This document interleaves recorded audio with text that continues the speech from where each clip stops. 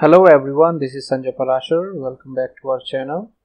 I'm very excited about today's session because today we are starting a new tutorial series of Oracle Data Integrator 12c. So today we will go through the introductory part of Oracle Data Integrator, like what exactly it is, how it works, where exactly it falls in all integration technologies.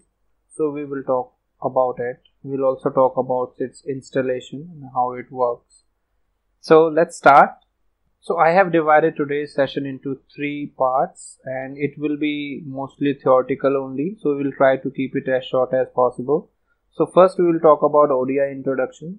So what exactly ODI is? ODI is an ELT tool, and majorly in market we have ETL tools. So E stands for extraction, T for transfer, and L for load.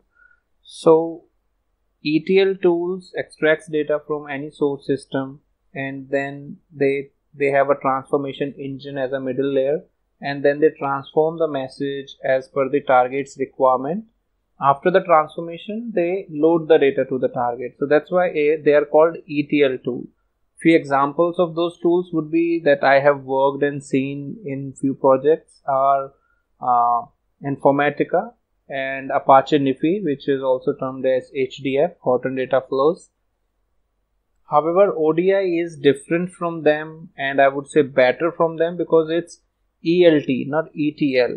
So ELT is, again, it extracts the data from the source system and it simply loads the data into temporary storage area or a temporary storage table, and then the transformation happens at the target system only, and then after the transformation it loads the data into the target tables or the target system. So the middle layer of transformation engine has been eliminated in ODI, and because of which it is obviously cost effective because one layer has been eliminated, and secondly it is way faster than those other ETL tools. So I have an example here, so I will show you, which is provided by Oracle only. So on their website they have given this example in favor of ODI over other ETL tools. So as you can see on your screen at the moment, that there was one conventional ETL tool which used to take 5 hours 11 minutes to load data and to integrate source to target. However, when ODI was introduced, it was 42 times faster than the conventional ETL tool, and it did that entire integration in 7 minutes and 20 seconds. So that's incredible. So this is not what I'm saying, this is what Oracle says about ODI. And my experience with ODI is that it's actually really good. So I have worked previously on Apache NiFi as well in one of the projects to get data from Hadoop and then transform it and to load it to somewhere else, and then SOA process started. So I have experience on that Apache NiFi as well. However, experience with ODI is absolutely way better than the experience with Apache NiFi because it's definitely first of all, it's from Oracle family. So if you are a SOA developer, then it's very easy for you to relate to how it works. And if you are a PLSQL developer, then it's very easy for you to learn ODI. So that is one thing, and ODI is definitely way faster than any other ETL tool in market. So this should be the conclusion of ODI introduction. Then we'll move to the installation part of ODI. So I'm not going to demonstrate the installation of ODI from scratch because it is fairly similar to what we have done with SOA. So if you have not seen our SOA installation video, I recommend you guys to check that out because ODI installation is also similar to the installation of SOA when we configure a compact domain. But just for a theoretical part, let's go through the steps. So first you will install Oracle database, then you will install ODI. So again, similar to SOA, there will be 2 jars. We'll need to download it from Oracle website, and then we will extract those jars and the ODI will be installed. However, in ODI the ID is ODI Studio. However, in SOA we have JDeveloper. So I'll show you how Oracle Data ODI Studio looks like.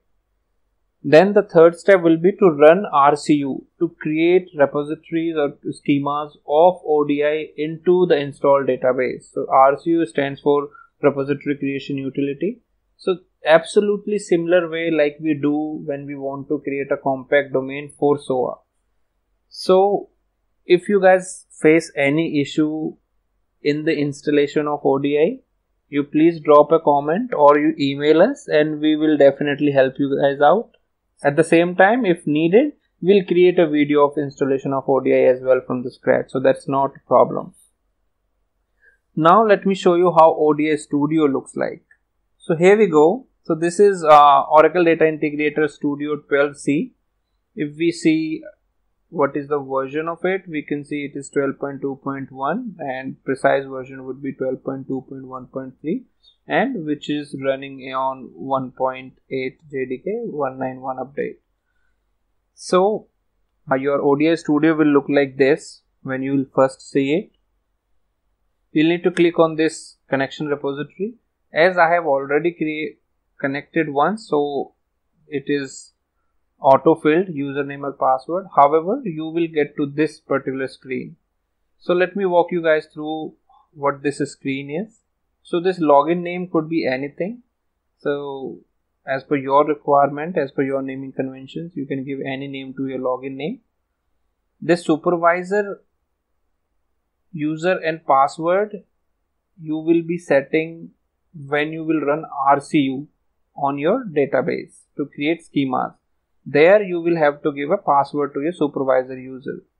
So this is that password. This dev ODI repo is a schema that I created on database for master repository. So you will need to use that schema over here, its password, and this is a connection string of your database.